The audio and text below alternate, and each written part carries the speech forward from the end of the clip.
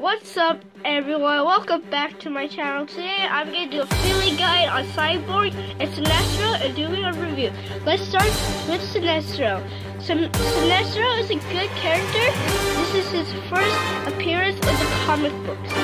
So the feel for Sinestro, feel for the hair, because if it doesn't have hair, it's Green Lantern, because Green Lantern has the same parts as Sinestro. So you don't want to get mixed up with Sinestro and Green Lantern.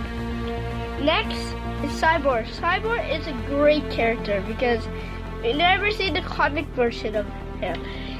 The feel for Cyborg, feel for his head and his chain.